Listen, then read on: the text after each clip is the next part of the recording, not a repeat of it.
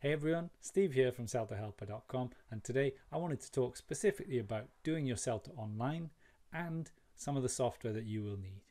Now before we carry on, just wanted to say I hope you're all doing well and everything's going okay for you, that you and your loved ones are staying safe during these difficult times that we're all going through. So wanted to say that first, just to make sure everything's alright. Now if you are taking the CELTA at the moment, obviously things have changed a lot. We all know this, I don't need to say that again, but CELTA has transitioned from a very limited online offering, let's say blended, to now in some cases being fully online. Some places might be transitioning back to more maybe socially distant classes as well, but none that I know of so far. They're all delivering online, and specifically they're delivering mostly through a piece of software that you've probably heard about called Zoom.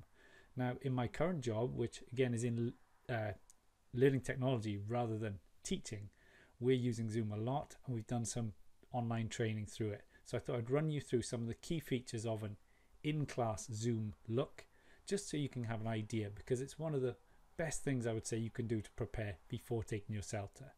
Now before I go on and before we jump over onto Zoom, there was one other thing I wanted to tell you about. I also wanted to show you this. CELTA Course Student Notebook and Diary. This is as you can see, a paperback notebook that I've made with lots of plans and also templates within it to help you organize your work. It's got all kinds of stuff. It's got notes for background reading, as well as templates to help you develop your lesson plans, reflections on your teaching practice sessions, prompts to help you so you don't have to think about it, space for diary entries as well to help you with the CELTA assignment. So I just wanted to let you know that this is available on Amazon. I'll put a link below the video so you can go and check it out. Quite a few people have bought it so far as well, which is great. It just helps, it takes one less thing out of the equation, one less thing to think about. So, and there's also a discrete cover. If you're worried about having that all over it, you can get it with just like someone drawing or a pencil stock image on the front, the discrete version as well. But that is available on Amazon in 5 different countries, I think. So check out the link. And it's not just the UK, it's many different Amazon platforms around the world. So I'll put down the link. And now let's carry on, jump over to Zoom. So on my screen, you can see I've got the Zoom desktop open. Now this is actually for my work, so I can't show you too much because it's got work stuff on it, but it's pretty nice. You've got your home, you can start a new meeting, you can schedule one, share your screen, etc. through there. You can also just click a link that is emailed to you as well, so it's not difficult to join. Don't worry about it. The app works really well as well, although I'd recommend using it on a desktop, as in laptop, tablet, PC, for your CELTA course if you're going down that route, rather than trying to do it on the app. But you can in a pinch. And then you can see an overview of your meetings here and also your contacts. Now in this case, let's just say I'll do a new meeting just to start one. You probably won't be starting any. You'll probably have them for your course. They'll probably invite you. Now in this case, okay, it's failed to start my video because I'm recording. I'm just going to pause this and turn off the webcam so they can. See, I've just got a profile picture, but really on your CELTA you're going to want a video. So let me stop this recording so I can start on Zoom and you will see me. Okay, so I've just flicked it off. Now you can see this is in a narrow window. So if I press maximize, and then down here you've got your first controls. You can mute. You can also choose a different microphone if your current microphone is not very good. So yeah, I would definitely recommend getting yourself a headset when you're actually teaching to avoid things like feedback and echo. That'll be a big help. Again, that one's from work, but they're not expensive and it will enhance the audio quality for you and your students. Your students might not be using one, but hey ho, what can you do? And through here you can see I've got various options and so on. You can test things, etc. Just click there. I can mute and you'll see there that it is muted. Okay, I'm going to unmute that. And again here I've got my extra options. I can choose the camera. Quite a nice feature as well. I can choose a virtual background, which I'll show you more about in a moment. So if I just flick on my camera, you'll see pretty close and I've got my virtual background. So if I come into here And this is really nice if you've got, you know, like kids, anyone running around in the background, etc. I've got a couple of random ones here. Let's say if I simply scroll down, and you won't see this many when you first sign up. You can just go to none. Okay, that's my just boring old wall behind me. And oh, you can see my lockdown hair is getting a little bit crazy. Do apologize for that, but what can I say? And yeah, okay, you can do any kinds of ones. These are all inbuilt. You can download Zoom backgrounds, etc. Got some more options along here. Again, nothing I would, you know, worry about too much at this point.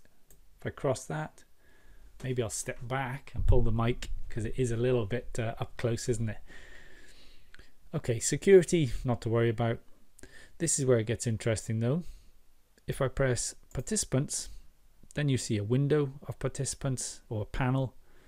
Pane, I think is the right word, isn't it? I always forget that one. And you can see in here who's muted and who's got their video recording. When there's more people in, you've probably seen there'll be a row along the top. Okay, again, something nice you can use in CELTA is people can answer through these as well. They can also give you indications, go faster, slower, want to brake, etc. They'll probably be hitting the brake one all the time, but hey ho. And you can again do different options with them here, right? So really this is for you to have a very whistle stop tour of, but when you're doing it, do go and have a look at all of these and think about how you could use them. You know, can you get them to play games with yes or no as you're teaching? Just little things in lieu of being in the classroom where you'd ask them on the fly. They might just be able to say it as well. Really depends on your situation, your students, their internet, etc. Okay, and then if I click chat, you can see this actually still has the participants at the top now, and it's got the chat at the bottom. So, and there, it goes to everyone. You can also do private chat, but I've got no one here, as well as share a file, and you can do your chat options. One thing I would say is about doing private chat, it can get confusing. I've made a couple of faux pas in the training, nothing too bad, but you know, you really don't want to be sending a private message when you think it's public in certain situations for sure. And again, if I press participants, you can see it just gets rid of the participants pane and it's all chat, so you can have a nice bigger view of the flow of the chat there. Chat can get quite thick, can come in thick and fast, so it could be difficult to monitor. Your institution might turn it off on your CELTA.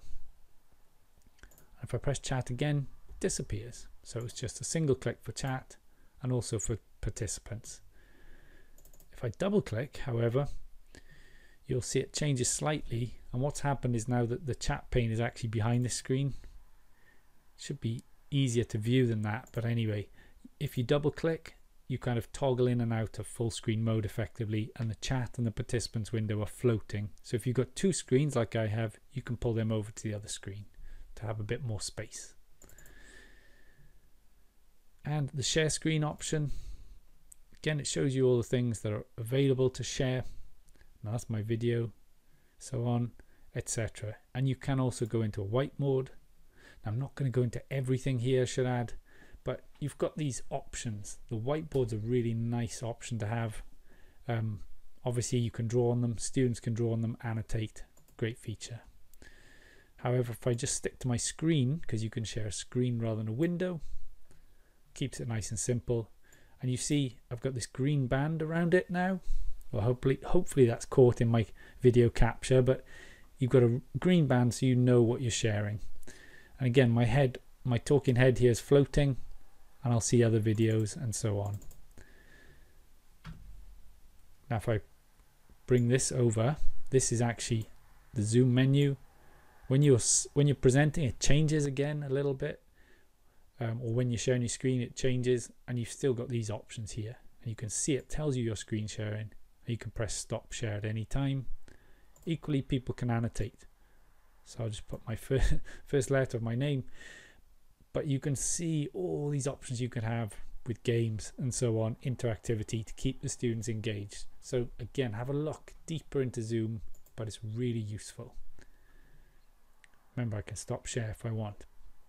And on the more option, I can bring back the chat. See, it pops up. That's the kind of window I was talking about. And another feature, breakout rooms, really useful. You can put students into these so they work in groups, which you'll probably be doing a lot of. At least you would be doing group work normally. Whether you'll use it here, I don't know, but something to have in mind.